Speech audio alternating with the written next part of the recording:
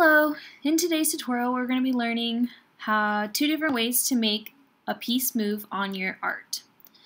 So the parts that we're going to be working with today are the controller board, which we learned last time, our toggle tool, a gear motor, and a servo motor. So to start, the main difference between the gear motor and the servo motor is that the gear motor will do continuous rotation, whereas the servo motor will do 180 back and forth. And I will show you examples of both. The first gear that we are going to look at is the gear motor.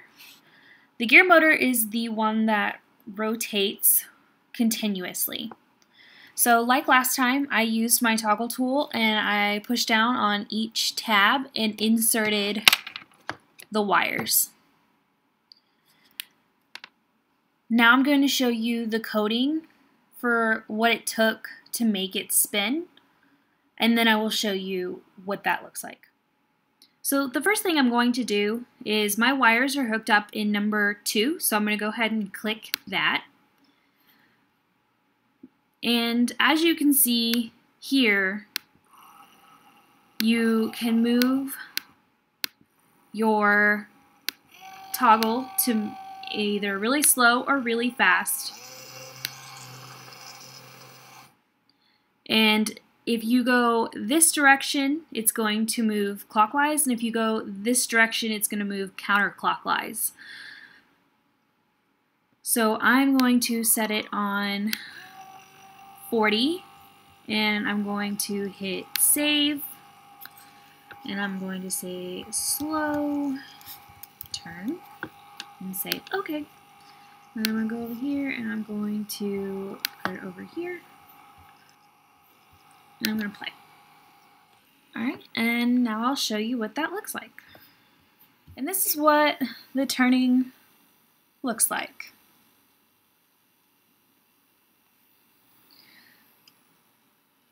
Alright, and I'm gonna turn that off. Next, we're going to look at the servo motor. And the servo motor is, you're gonna attach it a little bit differently. It has little prongs that you're going to slide over these. So you're gonna clip that in. Alright. And then I'm going to use the same piece I used for the last one and attach it. And I'm going to show you what that programming looks like. First thing I'm going to do for the servo motor is come over here to the servo section and hit number 4. That is where I clipped on the prongs. And as you can see right now, it is set to 0, and you can see where this little yellow line is to show you what it's going to do when it moves.